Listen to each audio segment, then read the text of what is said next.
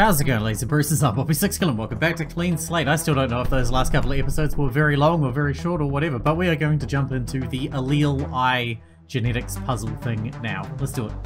It's puzzle time. Wow, alright. That was a lot of info. I guess Lucian went all out with this one, huh? I think my head's starting to hurt. Yeah. He's all about genetics. But luckily for you, Mr. Alistair, so am I. I might not have a doctorate in genetics like he does, but I can do this much with my eyes closed. No, I want to try to do it myself. Oh? Dude, our life is on the line. Let him do it. Are you sure? Yeah. It wouldn't be fair if I didn't at least try. I'd feel better if I let you do all the work. Alright, Mr. Alistair. Sounds good to me. I don't think Dr. Janice would be too happy if you did nothing either. If you need any help, just ask, okay? Sure, I will. Thanks, Sam. Well, I'm obviously going to have to make cuts again. Let's see if I understand this correctly. Right now I seem to have to input only a genotype for the mother. And I need all children to have brown eyes. Let's give it a shot. Yeah, I may have to obviously make cuts.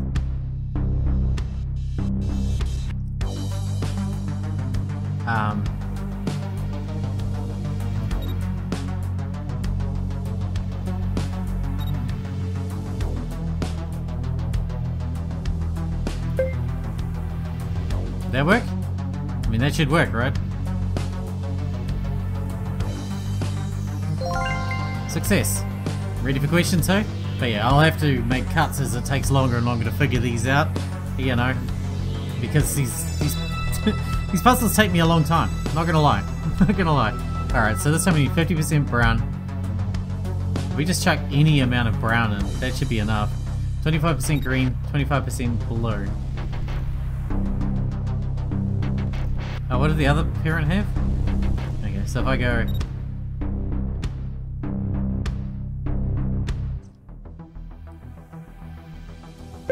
something like that. Would that be about right? One big B should be enough to create 50% browns, because brown's dominant anyway. So as soon as that B infests anything, bam, brown. The green infests things faster, and the G is the little B, blue, is the least common, so we need more of them. Sure, ready for question 3. Oh man, mother and father, what do we need? 50%, 50%, so we want no big B's. We need no big B's in here whatsoever. Obviously, big B's are going to make browns happen automatically just by having one. So if we do what we had last time, like BB, GG, and then BB, big G, little g, like that, that should be right. It's the same as last time, except we took the big B out. Good, good. Ready for question 4. Okay, this one could take a while. Obviously, to get the brown again, we need one big B. The greens... so I'd probably go 2 GG and then little BB, little GG, something like that. Because we need more greens. That's not right, is it? It's just going to give us 15%, 25% of each. We go BB, GG, little BB, big G, little g, like that. That'd be right. Okay, good. And all done. Okay, good. Is that enough? Is that everything? So, is this thing stuck or... Sam? You seeing this? Oh, time's frozen again. Man. Sam?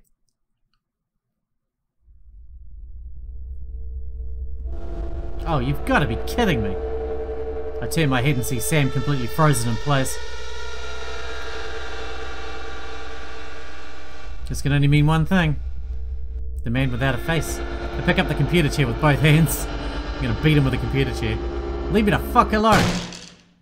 And throw it across the room. The man without a face isn't hurt by it though. I mean, 6 bullets didn't do it, so a chair certainly isn't going to. He picks it back up with ease and snaps it against the counter. It looks just as horrifying as usual. One just does not get used to that sight. I managed to catch a glimpse of the clock on the door.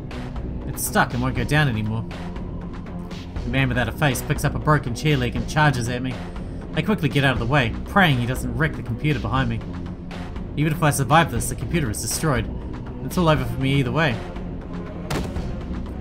After I barely manage to dodge his tackle, I run and pick up something to defend myself. I end up taking the cushion off the chair and quickly rise it to block his swing.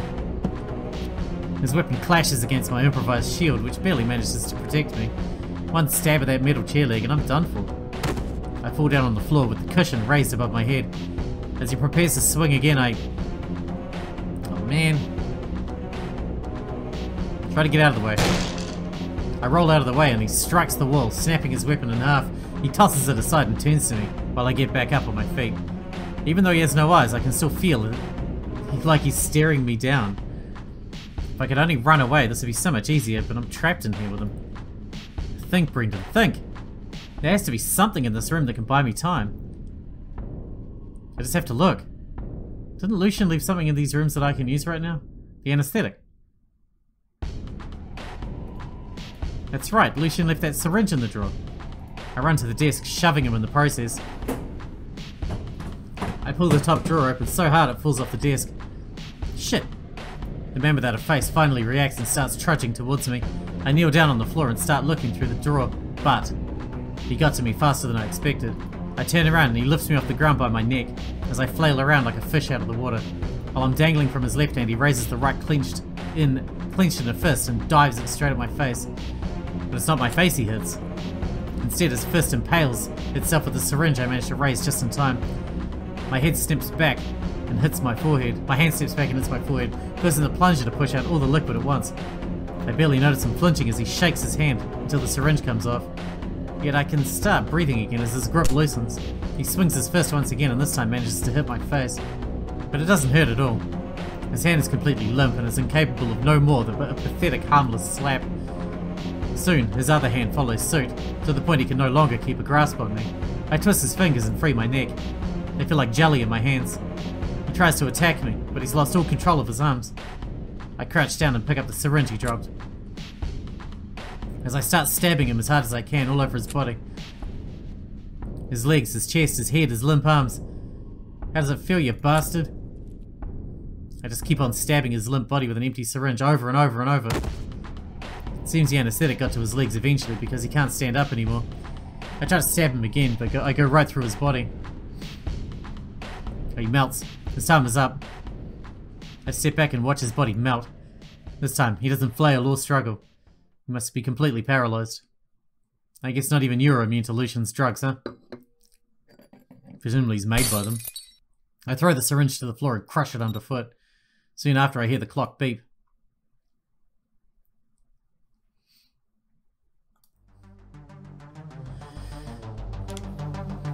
Good job with the first puzzle, Mr. Whoa, what happened here? I got dizzy for a moment and I think I fell off the chair. Are you okay, Mr. Alistair? Yeah, you can use my chair. I think I'll take over, alright? Sounds good to me. I'm tired. Yeah, no problem, Mr. Alistair. I'll handle the rest. So it's brown then green then blue. Yeah. From dominant to recessive if I understood correctly. Makes sense? Okay, I'll be just a minute.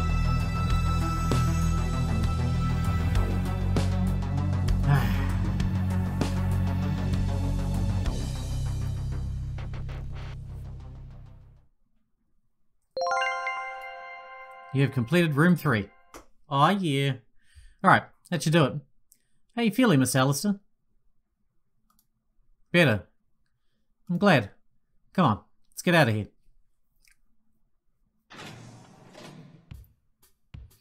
You got the password, right? Yes, Mr. Alistair. I've got it locked up safely in here. He points to his head. Did he seriously remember all those characters? Haha, the look on your face. Yes, it sounds impossible, but I guess you could say my memory is a bit better than the average. Alright then. I bit my ass. Who bit my ass? Arr.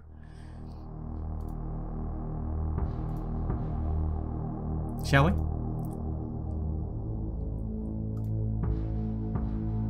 You think we can open it with the 3 passwords? Well, we won't know until we try, right? Alright then. Let's just do it. Sam wipes the sweat off his brow. Okay. Here goes. Sam steps forward, presses a button, and a keypad lights up. Without a second thought, he starts tapping keys with both hands. Did he really memorize that huge password? He presses the OK button and a green light turns on. There are still 3 unlit lights to the left of it. Did it work? I think so. I mean, something lit up. I guess you're right. On to the next one then. With that, Sam starts typing again. That's right, he also has the password from room 3. Another green light turns on. This time it's the 3rd from the left. Mr. Alistair? He steps to the side and points to the input panel. I take out my notepad and start typing in the long string of numbers and letters. We need one more. Okay, that's all of them. Wait, I must have made a typo. But the light's on, isn't it? Yeah, but it's red. Red means it's wrong, right? I guess that must be the case. You must have made a typo. Do you want to try? You want me to try? Sure, knock yourself out. I handed my notepad and let him type the password this time. Honestly, it's a pain to type that huge thing in, so I don't mind.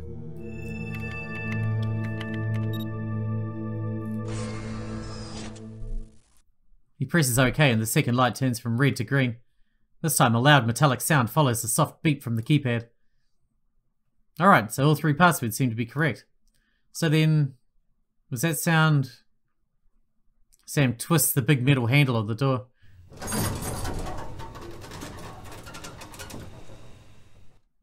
And it slides open, emitting a metallic screech that echoes all around the room. But there were 4 rooms. Why are there only 3 passwords from 4 rooms? It seems it is, Mr. Alistair. He gives me an unnerving glare. What? I'm finally here. I just have to... I swallow and take a step into the vault. A foul smell wafts from inside, making me flinch and cover my nose. I try to feel my way around the darkness, and that's when... Sam enters behind me and flips the light switch. And before I can even get my bearings, I see something that makes my stomach flip. My eyesight becomes a blur. Everything starts spinning around me. I think Sam is yelling, but I can't hear anything. He drops to his knees, completely devastated. You'd think I'd be crying, but right now I feel completely empty. I feel nothing. I hear nothing. I see nothing. Nothing. Except for the corpse of my best friend covered in blood. God. God fucking damn it. I snap. I run toward him and throw myself to my knees next to him. I'd almost forgotten how it felt to cry. I just kneel there, staring at my best friend's dead, rotting body. I began examining the scene. Looks like he coughed up a lot of blood. Looking behind him, I finally noticed the cause of death. A stab wound on his back. Probably punctured a lung. In his hand rests a bloody scalpel. He must have pulled it out of himself. Since the stab wound is on his back, it's impossible he committed suicide. So then, who killed him? I look behind me at Sam. He's looking away, rubbing his eyes under his glasses. Why? Why does everyone I love, everyone I care about...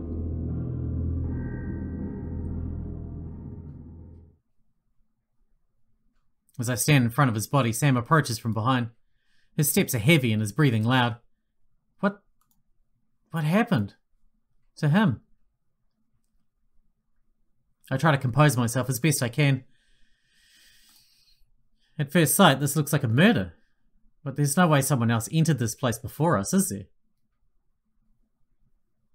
Unless it was the faceless man. I don't know. Maybe someone who worked here?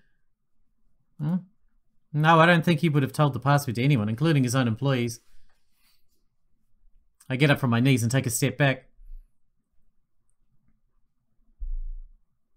Dr. Lucian Janus is dead. A very valuable life has been lost. A scientific prodigy. And my best friend.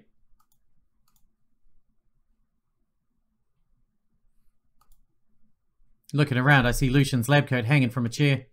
Weird. Why would he take it off inside? I pick it up, a knot forming in my throat.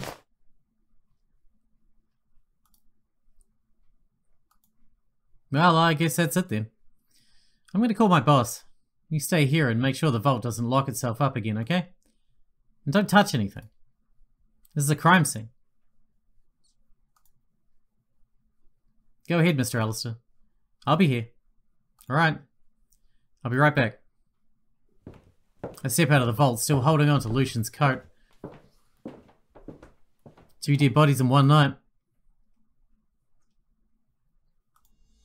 I call Sally and deliver the bad news. Now I should make my way downstairs and check the vault. As soon as the cops get here, they'll secure the whole place. I'm sure Sally will make sure that I don't show up in any reports, although I don't even know what to tell her about Luna. I spend what seems like an eternity just sitting down staring into nothingness. Finally, I get up from the chair.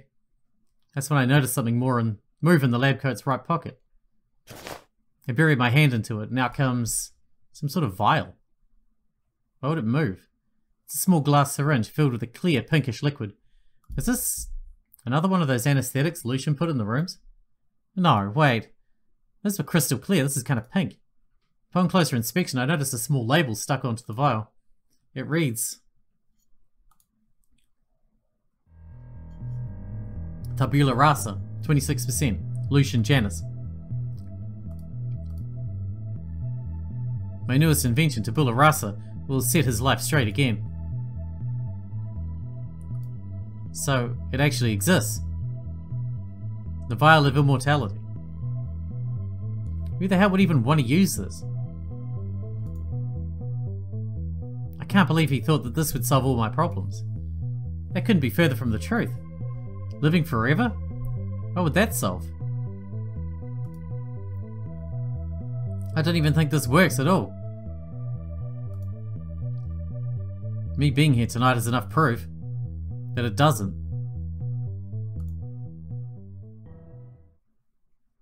Time to go back downstairs. I shouldn't leave that kid alone for so long. I put the vial back in the pocket and bring the lab coat with me back downstairs.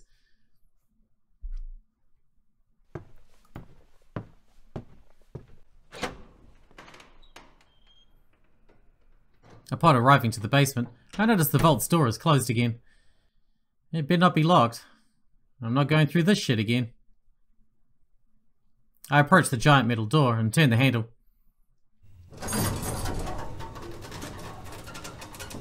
And it opens just like that.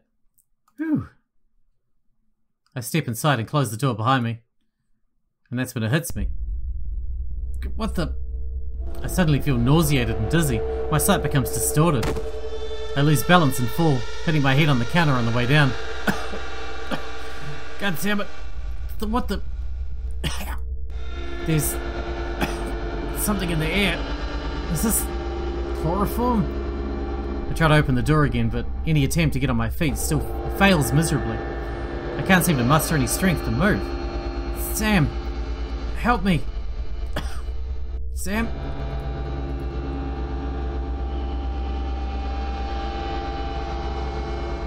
Could it be? Could he have... Is this it?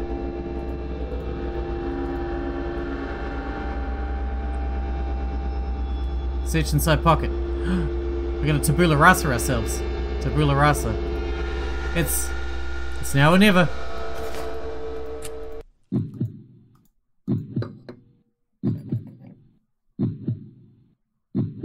Imagine if it just kills us even more painfully though.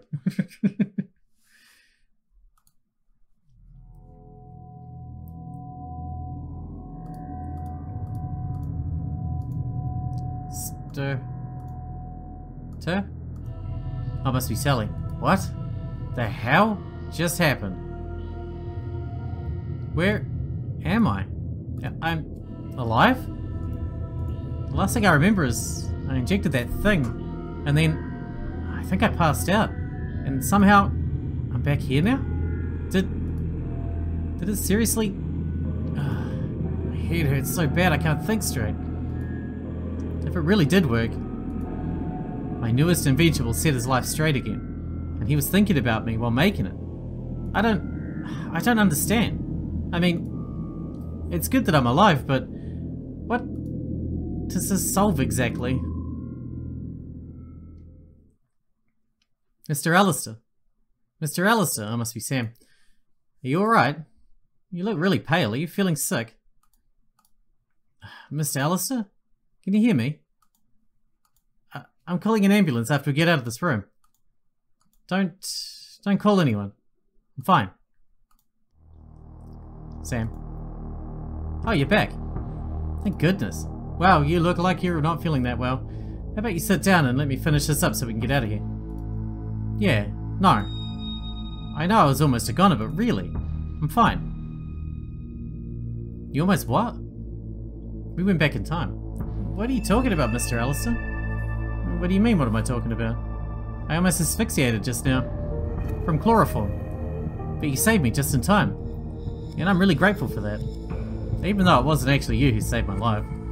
But I guess it wasn't him who was responsible for the leak after all, since he pulled me out of there. That's a relief. Chloroform? Here? No, not here, in the...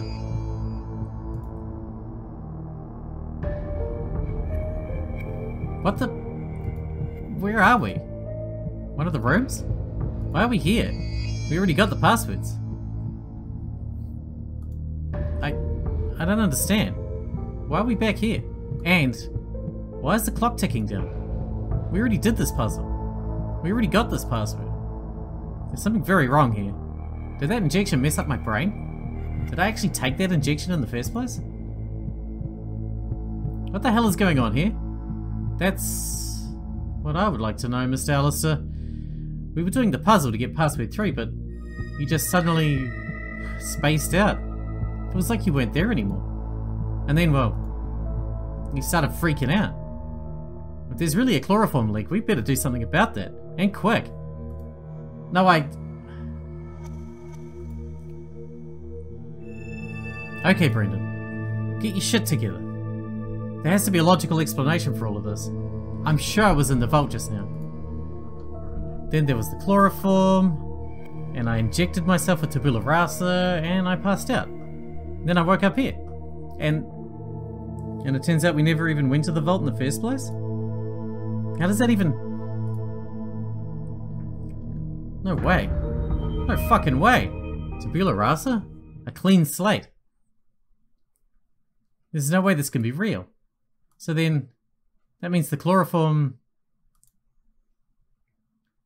Mr. Alistair, I don't want to be that guy, but we're kind of running out of time here. I think I'll go ahead and solve the puzzle myself. You should sit this one out. You're clearly not feeling well. No. False alarm, I'm fine. In fact, why don't you sit down while I get the password? Oh, please, Mr. Alistair. I couldn't let you do it. Trust me. Just go to that corner, sit down, and let me work. Alright then. Just let me know if you need anything. There's no way I'm letting this kid get the password this time.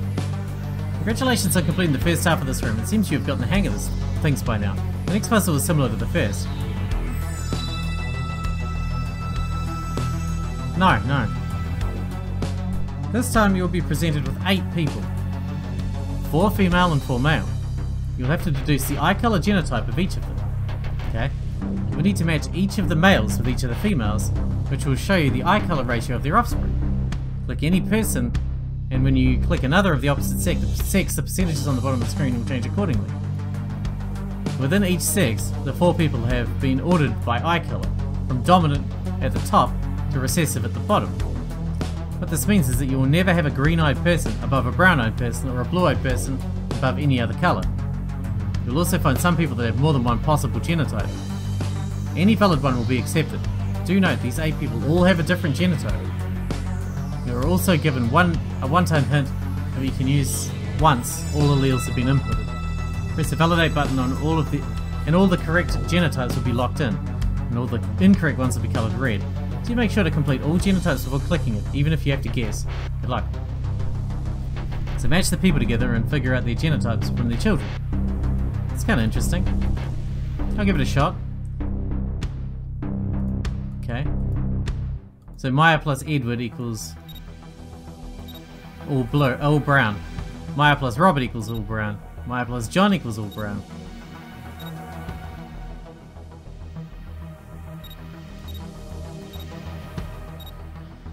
So she's like, so maybe big B on one side, big B on the other side, or big G on the other side, and then little little. Okay, we got 50% again, so that's a big B already.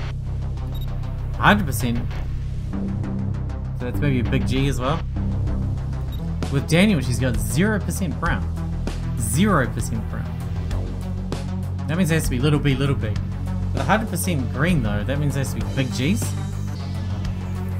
Little G. This one just has to have lots of G's as well. Big G's for Daniel. Big G's for Daniel. I'm guessing that's how it is. Alright, let's do Lily. Lily, we got 50, 25, 25, 100, 50, 0. 0? Oh man. Alright, all little B's again. So I'm guessing big G, big G. Oh, but we got 0 green as well. But that makes them the same. She could be just fully recessive. They said that dominant on top, recessive on the bottom. You're gonna have to have a big B. 1 big B. The B's are the easy, the G's are the hard part for me. 25, 30, 0. So we can't have a 0, so I'm thinking it's like big G, little g. 100, 100, what?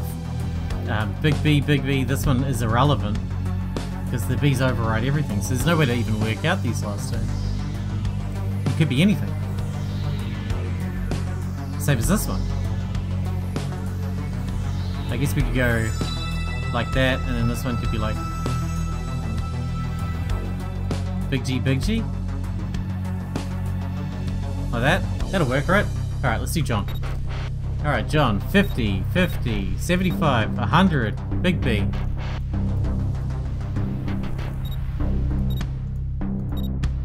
Yep, definitely. And then we're gonna have 0. So it's gonna be little g, I reckon, for John.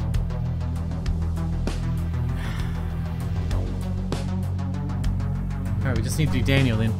And that's only the B's we need to work out for Daniel.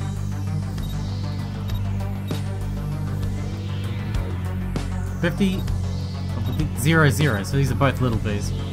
They have to. Should I validate first? Nah. Submit. Hey, yeah.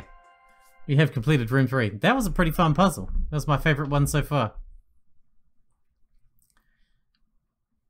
Done. Good job. Yeah, yeah. Let's get out of here already.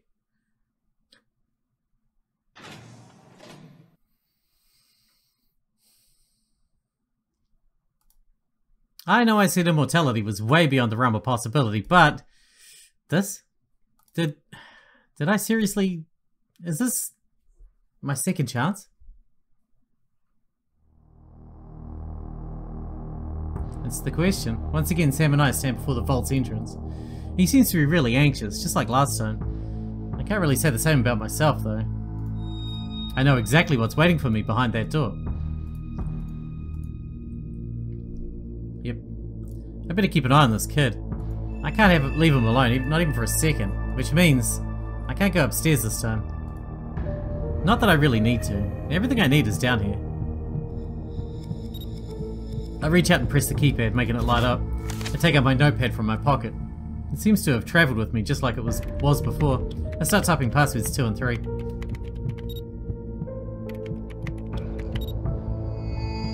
Sure enough, the second and third lights turn on. I need one more.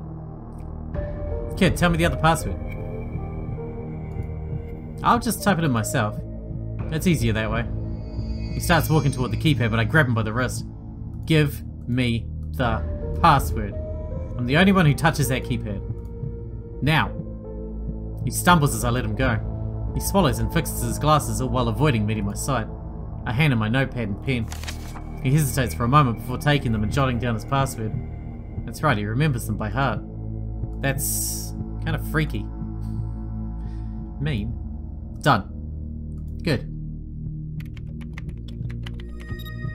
I finished typing out the third password and hit the enter key.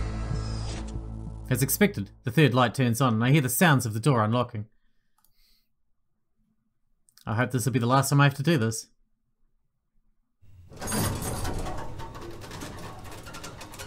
Good, it's open. Okay, kid, let me level with you. I don't think you want to go in there.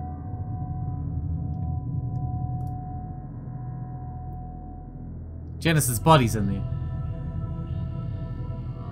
I'm not looking at him, but I can tell his whole world just fell apart. You don't know that? He might still be... He's fucking dead, Sam. My voice cracks. I clench my fist and grip my teeth. I feel a lump on my throat. He's dead. Janice is dead. I know for sure. He doesn't argue this time. I think in his heart he knew from the start. Oh, that rhymes.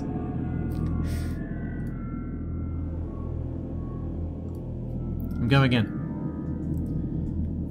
Take a deep breath, step inside and press the big light switch. And with that, we're going to wrap this one up here because we're out of time for today. Again, it might be a little bit short when I cut down the puzzle, although I felt like I got through the puzzle reasonably quickly this time, so I might not have to trim too much. We'll see. Anyway, hope you guys enjoyed it. Thanks for watching. Thanks for hanging out with me, and I'll see you in the next one.